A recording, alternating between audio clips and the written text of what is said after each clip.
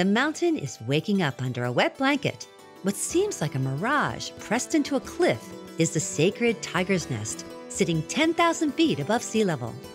The second Buddha, Padmasambhava, is said to have flown here on a tigress. But we shall hike to it. This is one of the main sites where he manifested. Neyphug Rimpoche is also believed to be a manifestation of a great teacher, or Tulka from the 16th century, who was prophesied. So you were identified as a young child as a reincarnate. When I was 3 years old, I remember the past life families, called by the name. Hey, Linda, do you remember me? So I said, I want to become a monk. And I don't know why I said that. So 5, 6, 7, 8, 9, 4 years I was studying in a monk school. And he passed every past life test they gave him. So my father and my uncle came. They bowed to me and says, oh, you are reincarnated. And I was like, I was 9 years old then. Many people are observing you. I realized my responsibility much later. As an adult, Neyphug Rimpoche established a school for underprivileged children. And he's rebuilding the 16th century monastery he identified at age 4 was his. As a Tulku, they're supposed to have extraordinary mind. So they borrow a normal vehicle, normal body, and they have this purpose in life, living unconditionally. How do you feel about borrowing someone's body and with that extraordinary mind of yours? And that body he borrowed to serve others needed a kidney transplant. 87 people signed up to be the donor. Oh, well, we got challenges here. I'm praying for 2 of us that we won't fall. It worked. Thanks for that. Come, please. I have some other things I want you to work on, too. So when you translated this into English, reincarnation, it doesn't translate properly. The right word is called manifestation. Now rhododendrons manifest for a boost. Olden days, when people hike, when they are tired, they use this as an energy bar. And the original rhodie. Yes, it's sweet. It's good. People, also it I need a helps. whole tree to get the tiger's nest. So this is the energy bar. But you know what I have in my pocket? Oh, wow, there's a magic. It's a prayer bit.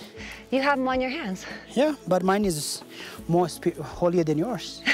Because this is not an ornament. This is really a All right, make mine as holy as yours. Make it holy yourself. Okay, well. This one, but I'll just say a little prayers. I will not make this holy, but I'll make yourself holy. By working harder and breathing more. My prayers and practice coming up. You are precious, you are a Rimpoche or Tulku if you are making differences in other people's life. And all along the way, people stopped a holy man. Buddha's teaching is great unconditional compassion with great awareness. And being aware that we all have healing energy flowing through us. For a second wind. Linda, come on, you can do it. Bigger steps. Oh my gosh, I just can't catch that monk. So Neyphug Rimpoche took a shortcut, leaving me to follow the prayer flags. Well, the prayers.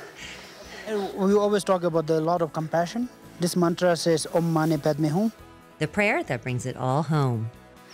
Can you see that? Beautiful, yes. Yeah. Whenever you see the side of the temple, we always put our hands together and make our wish.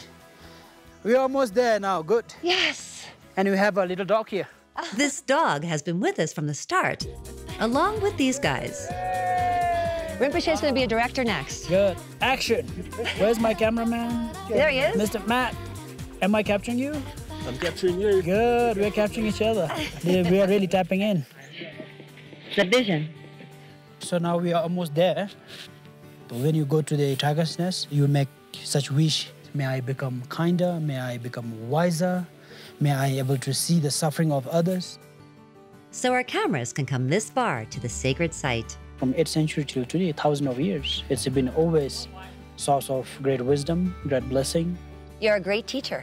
Oh, I'm humble. Thank you very much for saying that. I really like being in Bhutan. Your past life is from Bhutan, or maybe you can sense it. Maybe we were brother and sister. Absolutely. Yeah. See, let's see how much chili you can eat. Then we talk about the everlasting happiness. When you have great awareness, body, speech, and the mind, inner awareness that brings you the greater happiness.